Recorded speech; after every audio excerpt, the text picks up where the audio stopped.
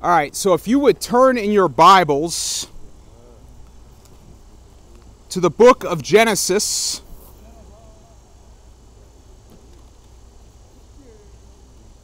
The book of Genesis, chapter 45.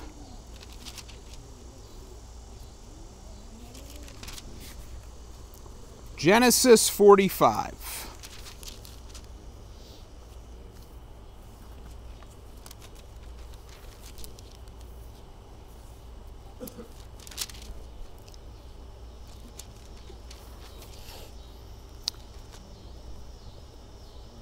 And so tonight,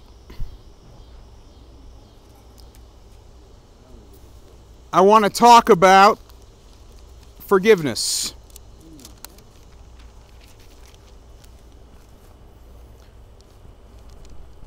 Not in the immediate sense that Jesus will forgive you. We'll get to that. Hopefully you know that. If you believe and you accept Jesus as your Savior, that He will forgive you of all of your sins. But I want to talk tonight about what that should do to you and how you should forgive others, how you should always be willing to forgive. Jesus went to the cross and died for you. As He was hanging from that cross, He said, "Father, forgive them. They know not what they do." Because love remembers no wrong. It holds on to no grudge. It does not keep score. It does not keep a record of the wrongs done. And in our life, that is not the way of the world. That is not the way that we are often brought up and taught. Most of us come from a background where you probably kept score when somebody did you wrong. You're like, I'm going to remember that. And there's going to come a day when you're not expecting it, where I will have my vengeance, and I'm going to get you back. Right? And sometimes you get that opportunity, and sometimes you take it. And it can feel good in the moment to be able to get revenge on somebody, can it? It can feel like, oh yeah, I've gotten some back. And sometimes you feel like they deserved it. And we're all guilty of it. You know, I've had people that have done me wrong. And a few times over the years, I've had the opportunity to get back at them, and I have. Before I started walking with Jesus. You know, there was a guy that I used to work with, and he got one over on me in a couple different commissions and got into some of my money. It's an unforgivable sin when you're in commission sales. Short time later, I was able to see him fired, and the best part is my fingerprints weren't even on the murder weapon. That's the best way to get revenge, is when you can triangulate it and somebody else does your dirty work. And they don't even know who was really behind the order. Those can be the most satisfying if you are brought up in the way of the world. But that is not the way that God treats us. It is not the way that God wants us to treat others. And it runs counter to the will of God. And so tonight I want to look at a story from the book of Genesis. And the story is about a person named Joseph. How many of you in here know the story of Joseph? Most of you. Okay. So Joseph is one of the Old Testament patriarch figures. And Joseph is the favored son of his father. And Joseph is the son of Jacob and Esau. And so Joseph is Jacob's favorite son. He gets the best outfit, he gets his father's praise and reward, and he's a good son. He's always looking out, he's always doing good for his dad.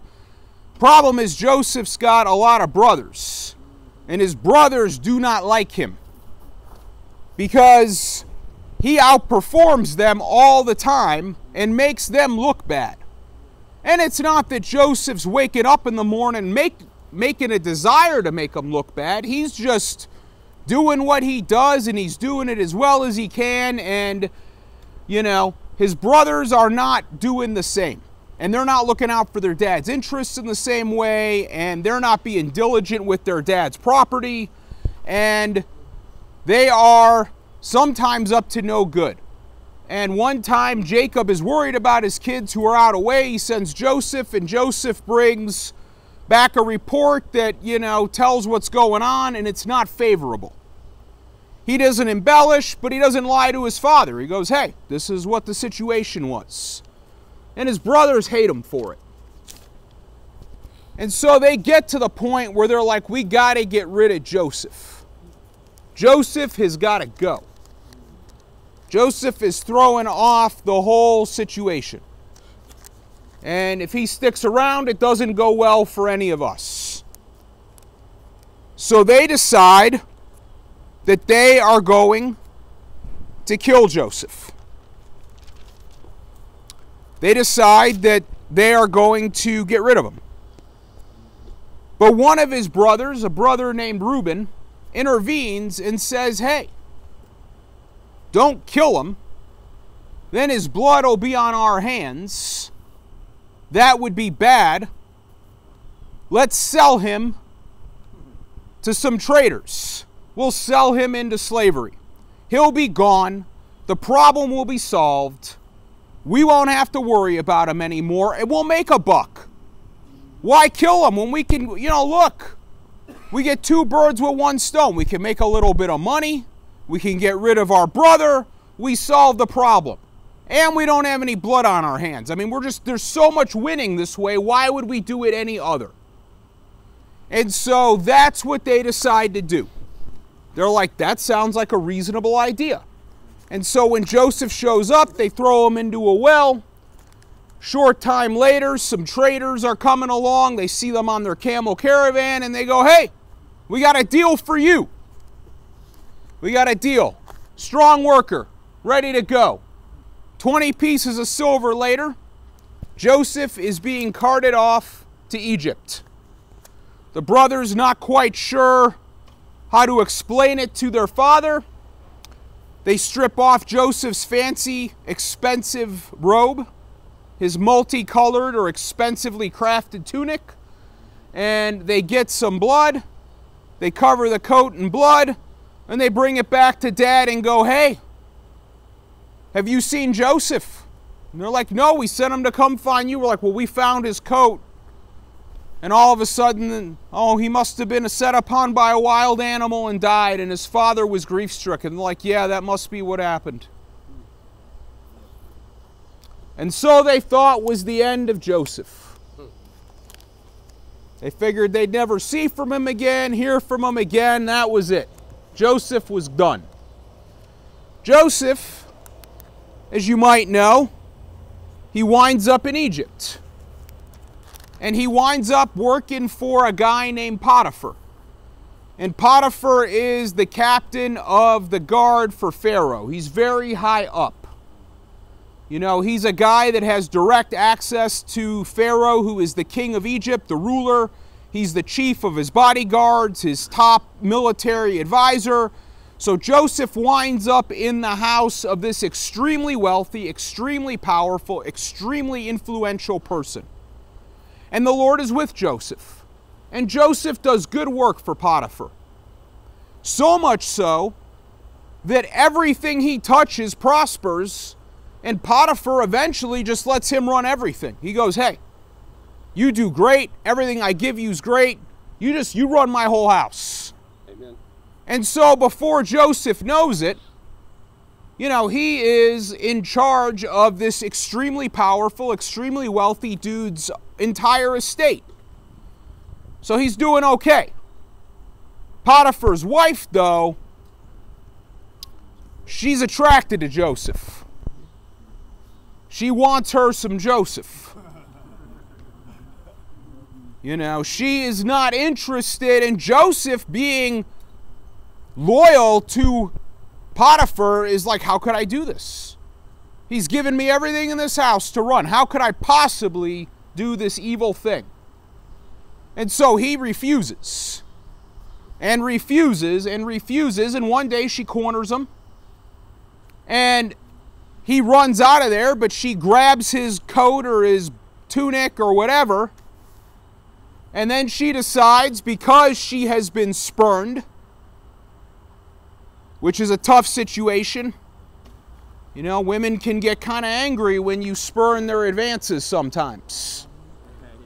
A scorned woman is a difficult situation. It can be. So she decides, well, let's cry attempted rape. Brings it to her husband. Joseph is all of a sudden in trouble. Of course, he believes his wife. He's not going to believe, you know, Joseph. And Joseph finds himself in prison for a long time, forgotten about. Until there's this dream that Pharaoh has that nobody can give the message to. And through a series of events, Joseph is a guy who can interpret this dream, and he is called up to do it. And he interprets it correctly. Pharaoh's amazed. And before Joseph knows it, he is now second in the kingdom only to Pharaoh. He is Pharaoh's right-hand guy. He gets the signet ring. He's now in charge of the whole country.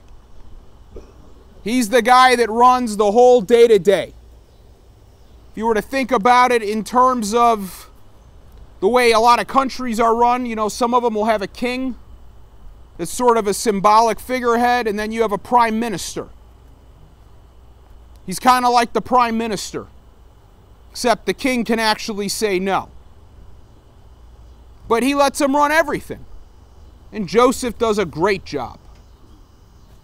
Joseph doesn't take revenge on Potiphar. He just focuses on doing a great job.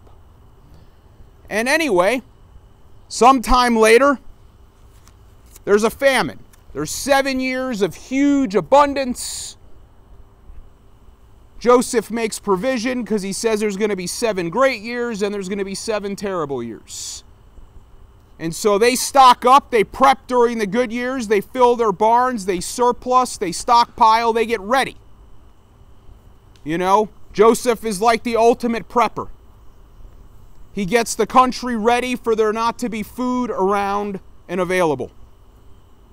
Kind of like a lot of people do now in anticipation of society breaking down or whatever.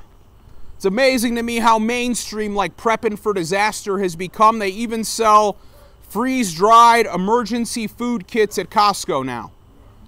I was in there the other day and they had like, you know, 20-year shelf life, 144 meal freeze-dried bucket. And I was like, you know, you got to be pretty afraid of the situation to be like, yeah, it's going to come down to that. And that's what's going to keep you going. It's like, I'd rather just, you know, get canned goods and stuff I would actually eat. And it's good to have a reserve. I mean, I've always tend to have a backup for everything. I've been sort of a stockpiler. I was raised that way. It's the byproduct of being raised by a mother who was raised by somebody who survived a war and grew up on stories of hunger and deprivation. You got to keep extra around. You just never know. But not like, you know, 7 years worth either. You know, just a reasonable amount of backup. But Joseph He's got everything ready to go, and there's no food anywhere in the entire region when this famine becomes severe, including where his dad, Jacob, and all of the brothers live. There's no food, and they're hungry, and they're starving, and they hear that there's food in Egypt. So dad sends them down to go get some food. And they show up in Egypt. And they show up and they appear before Joseph. And there's a whole lot that goes on. The story's got lots of twists and turns. But they don't recognize Joseph at all. One, they're not looking for him. You know, he got sold into slavery, at this point 20 plus years ago. It's been a long time that he's been gone. He's gotten older, but he doesn't look anything like he used to. He looks like an Egyptian now. He's dressed like an Egyptian. He would be shaved like an Egyptian. Egyptians hated body hair. They were always shaving. They shaved their faces. They would shave their heads. They would shave their bodies. They were very much into super cleanliness. Joseph comes from shepherds that live out in the field. They don't shave. They're not shaving their head. They're not shaving their face. They got long beards. They're looking kind of scraggly. They smell like shepherds. Joseph looks like an Egyptian. So he doesn't look anything like he would have looked, not only because he's older, but, he doesn't have the beard. He doesn't have the face. He's just, they don't recognize him at all. But Joseph, he recognizes his brothers. He sees them. And he puts on this whole little show around being real harsh to them and doing all this stuff. And then finally, he can't hold it in anymore. He's overcome with emotion. And he reveals himself to them. In chapter 45, he says, "Then Joseph could not control himself before all those who had stood by him, and he cried and sent everyone away. So there was no man with him when Joseph made himself known to his brothers.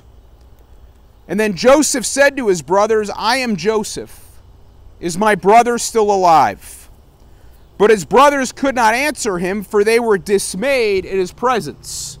Imagine the shock, the awe, the sinking feeling in your stomach.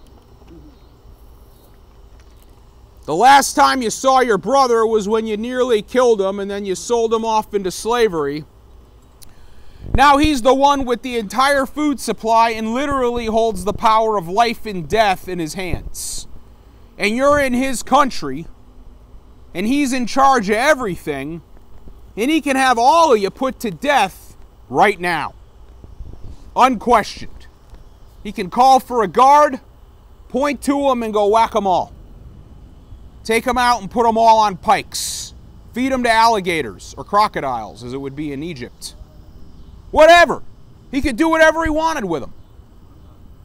Think, if you had been given 20 years to ponder what you would do to these people that had done what they did to Joseph, and you had 20 years to think about it, when they finally showed up, would you be like, "Oh, the Lord has richly blessed me today, because today vengeance will be mine"? Is that what you would think? Would you be ready to take revenge? Would you be ready to get even for what they've done to you? But that's not what Joseph said. He said to them, "And now do not be grieved or angry with yourselves because you sold me here. For God sent me before you to preserve life. For the famine has been in the land these 2 years, and there are still 5 years in which there will be neither plowing nor harvesting. And God sent me before you to preserve for you a remnant in the earth, and to keep you alive by a great deliverance. Now therefore it was not you who sent me here, but God. And he has made me a father to Pharaoh, and lord of all his household, and ruler over all of the land of Egypt. And he wept, and he kissed his brothers, and he sent for his father, and they all move to Egypt, where he prospers them. And he says to them, what you intended for evil, the Lord had meant for good. See, we don't always understand events as they're going on. And sometimes things that were done to you that were wrong, and the person even intended them to be wrong, the Bible says all things work together for good for those who are in Christ Jesus. And it is amazing how the Lord can take injustices that are done to you and use them to transform you and to prepare you and to make you a person that can be used to do the work of the Lord. It is remarkable how forgiveness can change a person. See, Joseph wasn't angry. He wasn't upset. He wasn't furious at his brothers. Whatever anger he must have had for them, he let go a long time ago. I'm sure he had some in the beginning. But as time went on, and as his life progressed, somewhere in there, he realized why what happened, and how it actually became a good thing. And how the Lord was using him for a great and good purpose that could never have happened had what happened not occurred. And so he no longer holds any animosity towards his brothers. He doesn't hold any animosity towards Potiphar for putting him in prison. He doesn't hold any anger towards these slave traders, because now as he stands there saving life and preserving life, he realizes that everything worked together for good. And the funny thing about when you refuse to forgive, when you hold on to hatred,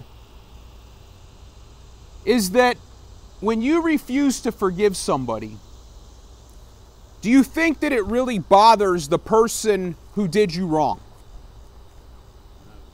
They did you wrong. Do you think that they care? No. They're not staying up at night angry about it.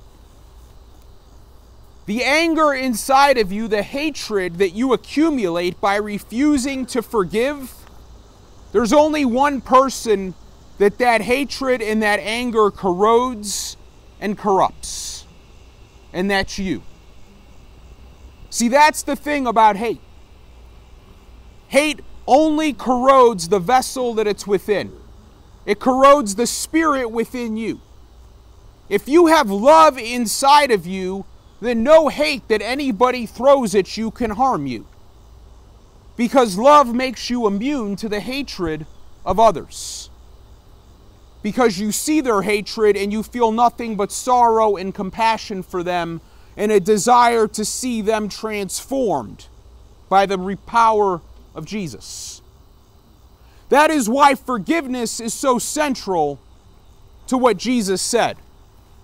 In Matthew chapter 6, Jesus said, "For if you forgive men for their transgressions, your heavenly Father will also forgive you. But if you do not forgive men, then your Father will not forgive your transgressions."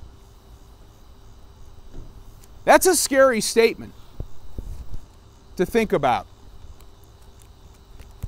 Because what is Jesus saying here? If you won't forgive, you won't be forgiven. And you think to yourself, but I believe in Jesus, and Jesus promises that He's going to forgive me and give me eternal life. And so how could He say that? How could He say that and at the same time say that He's going to forgive me? But what does it mean to surrender to Jesus? Jesus says, this is how they will know that you are my disciples, by your love for one another. Does love hold grudges? Does love hold anger? Or does love unconditionally forgive and care?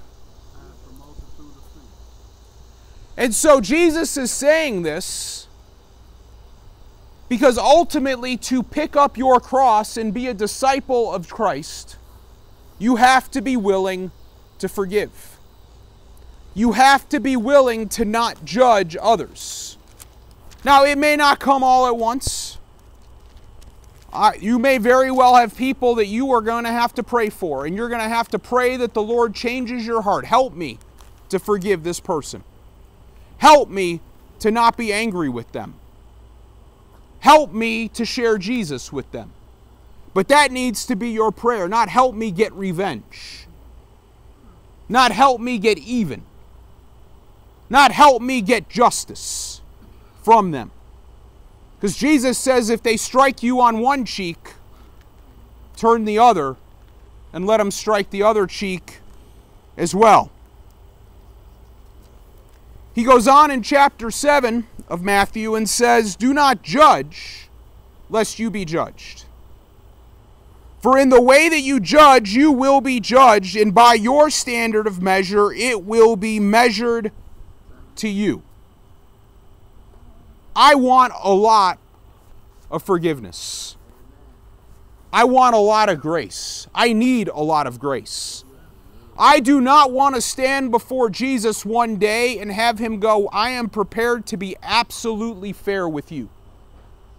We're going to look at your life. We're going to examine every deed. And we are going to be 100% fair. That's not a good deal. Because all have sinned and fall short of the glory of God. And all of my good deeds at best are like filthy rags. I have nothing of value that I can offer to the Lord in my sinful nature. What I want, what I need, what I hope for is grace, forgiveness, mercy. And by the standard with which I give, so it shall be given back to me. We all want and need mercy in our lives. We all want and need forgiveness. Because all of us have done things that we are not proud of. I don't care who you are. I don't care how good your life looks on the outside.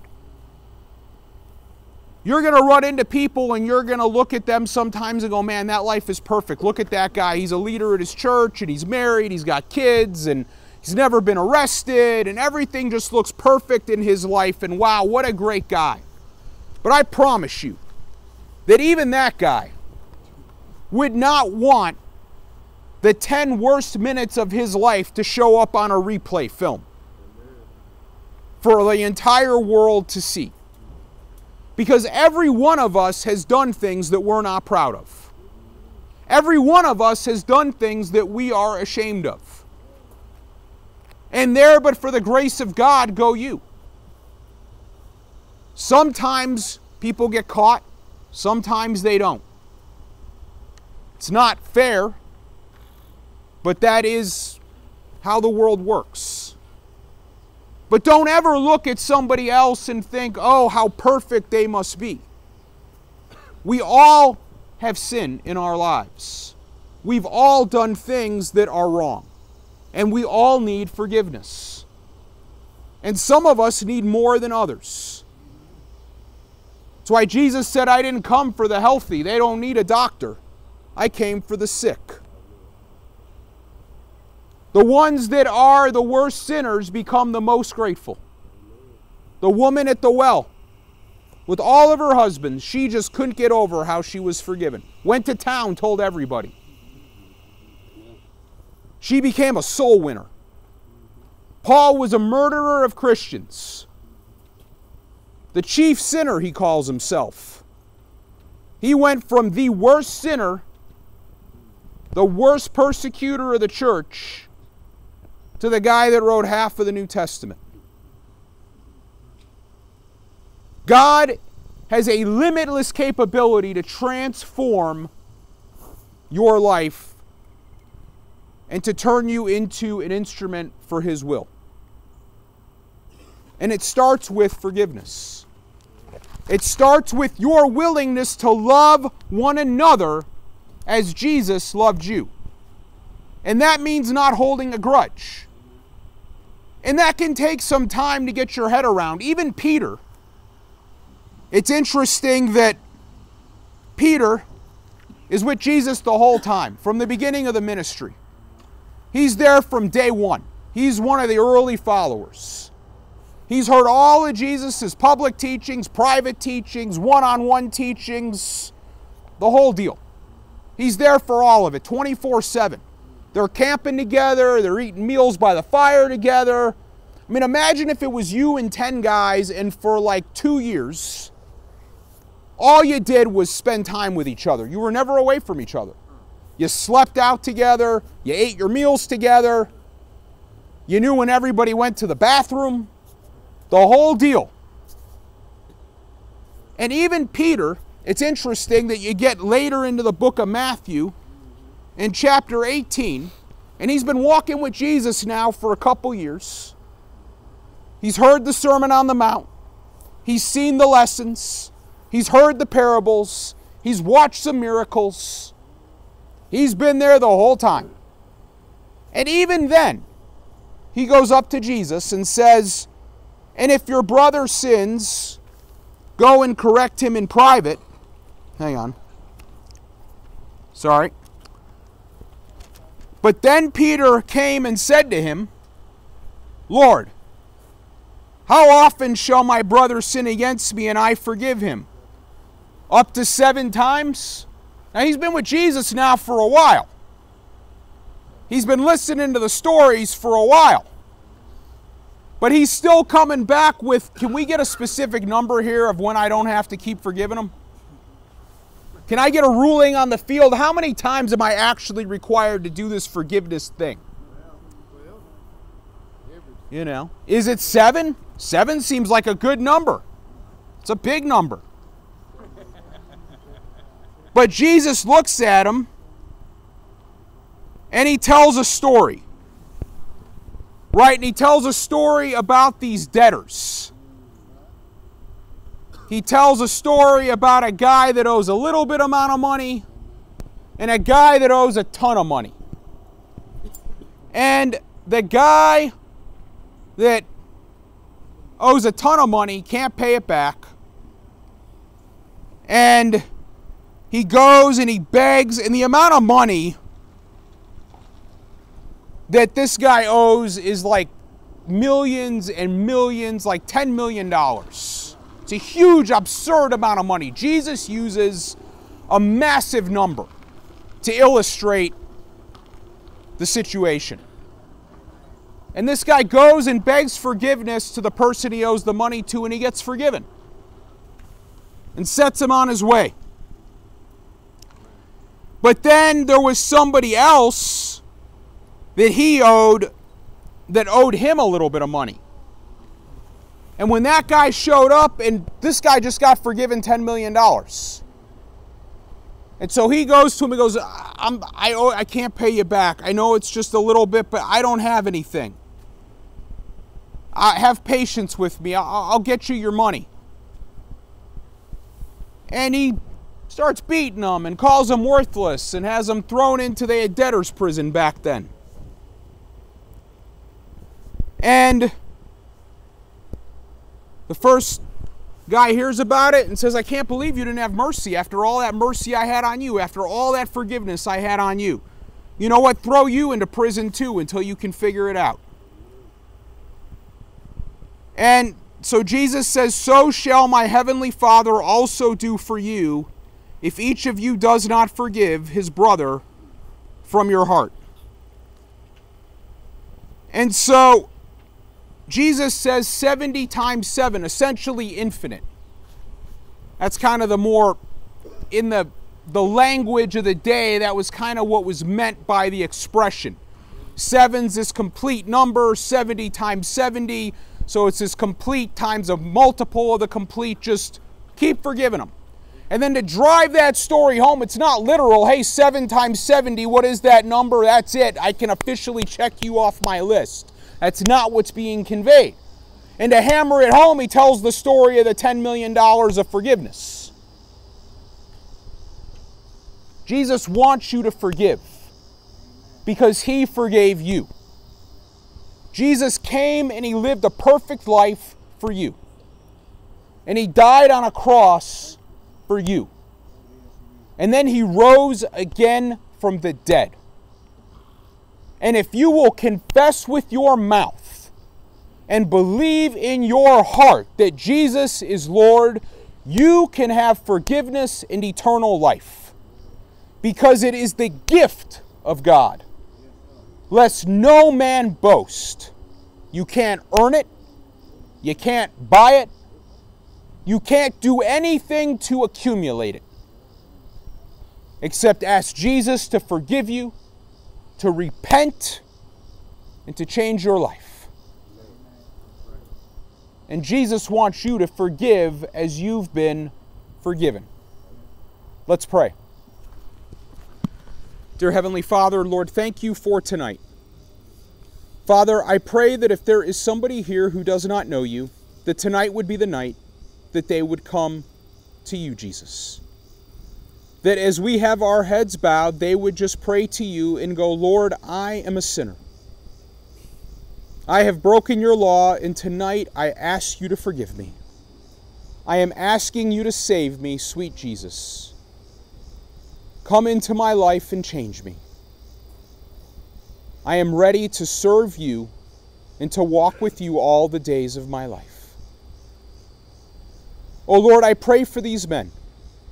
I pray that you would fill them with your Spirit, that you would make your face shine upon them, Lord, that you would help them grow in their walk with you, that you would put a hedge of protection around the Warrior Center, Father, that you would not allow the enemy one foothold here, Lord, but that your angels would be given charge concerning this place, and that from here revival would come to Memphis, Lord, that these men would go and they would preach and they would teach the gospel to every person they encounter, and let them know what Jesus has done for them and what he can do for all of us.